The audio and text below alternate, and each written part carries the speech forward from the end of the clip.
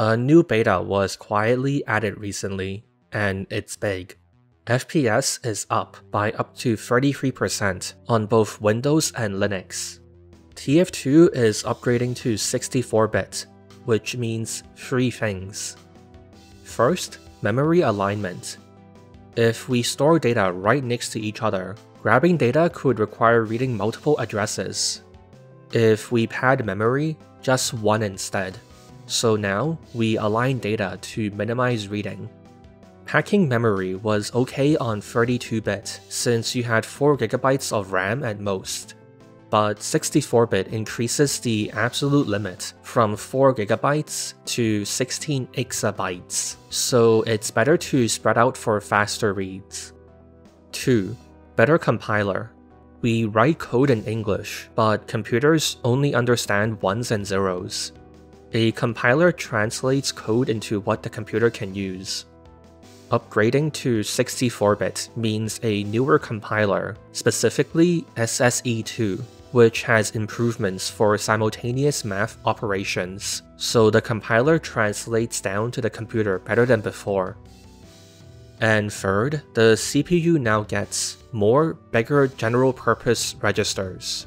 These are temporary storage spaces for mid-calculation data, like inventory slots. If you were making a lectern with 2 slots, it'd be super cumbersome, swapping back and forth with RAM.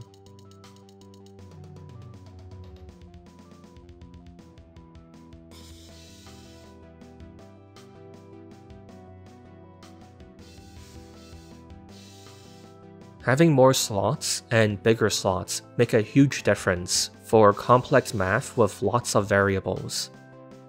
All that culminates into higher FPS. Limited sample size, but on a 100-player benchmark, Linux at minimum got a 12% bump, or on average 21.9%, regardless of Intel, AMD, or Nvidia CPUs and graphics cards. An RX 580 from 6 years ago and an RX 6400 both got 23.8%. Someone has a 1050 Ti from 8 years ago and they got 22.8%.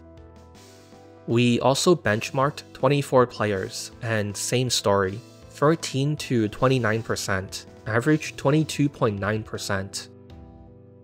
For Windows, it's 12 to 32%, average 19%, including the new option to use Vulkan graphics rendering instead of DX9, which seems to be about the same.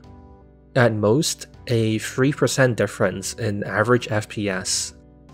But one exception. There is a guy with a top-tier AMD system who somehow got 20% better performance on Vulkan across 5 runs on each configuration.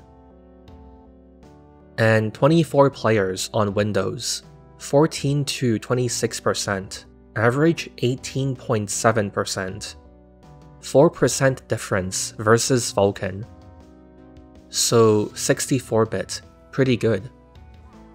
The update is seemingly pretty done, so it shouldn't be long before we get it. The beta progressed super fast. It was created with a password on January 19th. Made public on the 23rd, and 64-bit TF2 on Windows on February 3rd. In that time, a lot of bugs were fixed, such as the Medic Scottish Resistance bug, and a crash if you load Mega Crazy Car.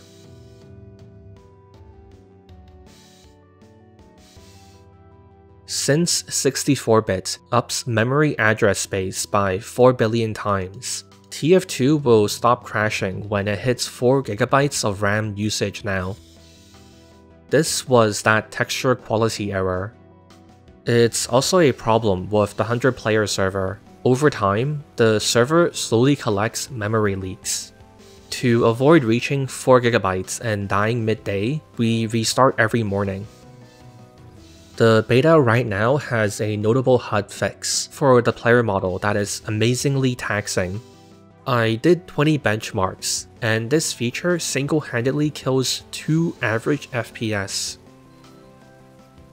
Linux got emoji support in the beta, but Windows can't get it because of issues with how TF2 renders text, though upping the object limit is apparently being considered later down the line.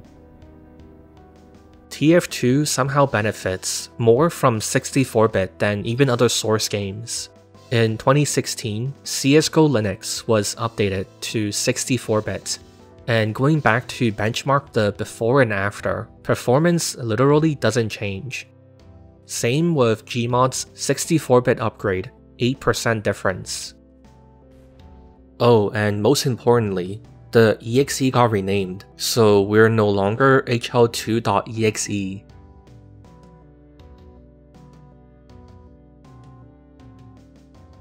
Team Fortress 2 actually got more, but